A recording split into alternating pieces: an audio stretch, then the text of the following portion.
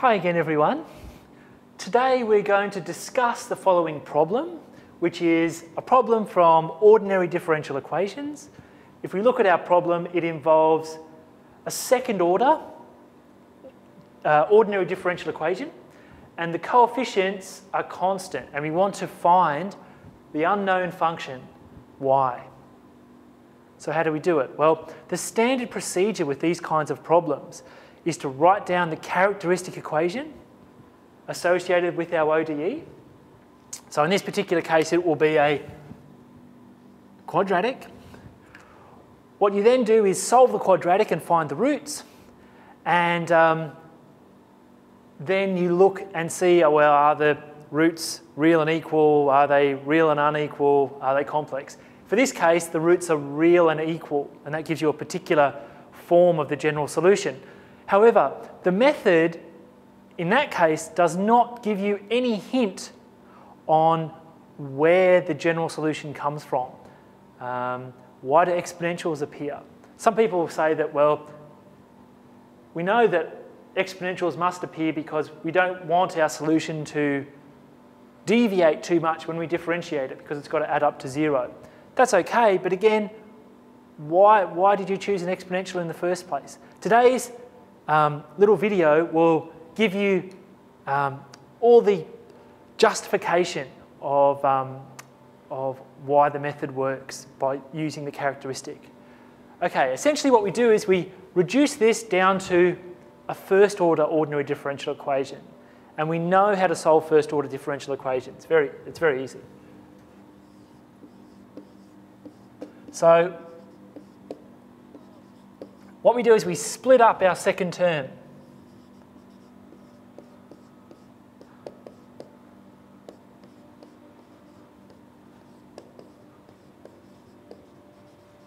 Okay, so here I'm going to split it up into 2y prime plus 2y prime. Now, you may think, why did I choose this? Why didn't I split it up into, say, 3 and 1? Well, it'll come a little bit clearer later. Now, what I'm going to do is I'm going to team up the first two terms and the last two terms together.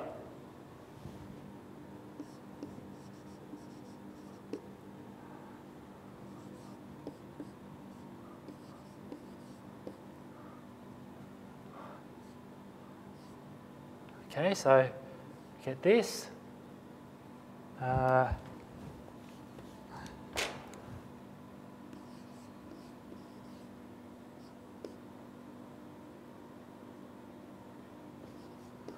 And we get this. So all I've done is rearranged the previous line. Now, if you look closely, this part is just the derivative of this part, right? That's important.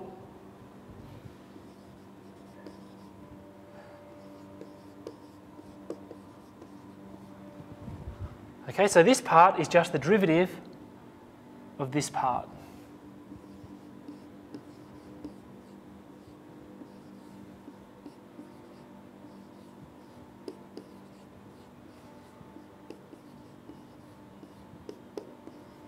Okay, so we've reached an important stage now because we have the derivative of this part, and this is the same as what's in here. We can now make our substitution. So I'm going to let u equal what's in these brackets. Okay, so if I substitute in for u here and here, our second order differential equation becomes a first order one.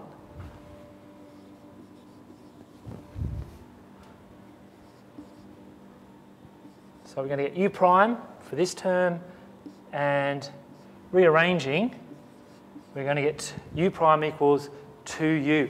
Now, we can easily solve this. We can solve it directly. The solution is going to be an exponential function.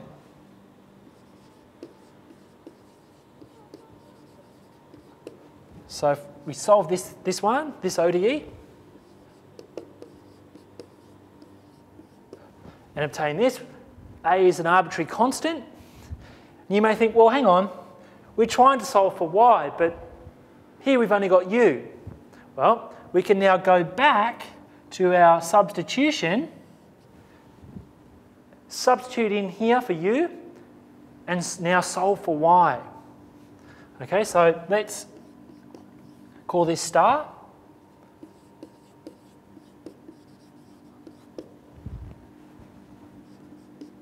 So star now becomes,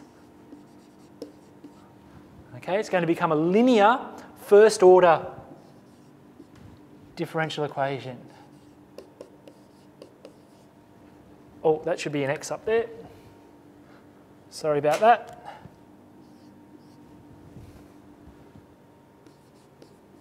All right, now if we multiply through by the integrating factor on both sides, the integrating factor here will be e to the minus 2x. If we multiply on both sides, well, this part drops out, and on the left-hand side, we can form the following. The left-hand side is just the derivative of y times the integrating factor. Okay? So all we do is integrate both sides and rearrange.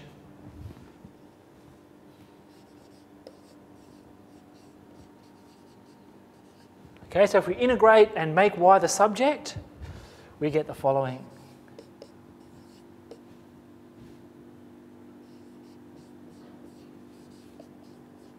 So here the b is the constant of integration. Okay, so let's go back to how I got this split here. I split the minus 4 up into minus bracket 2 plus 2. Why did I do that? Why didn't I choose 1 and 3 or something like that? Well, the 2 and 2 is the repeated root from the characteristic equation associated with this. So the characteristic equation, of course, does play a role here, but it's not explicit.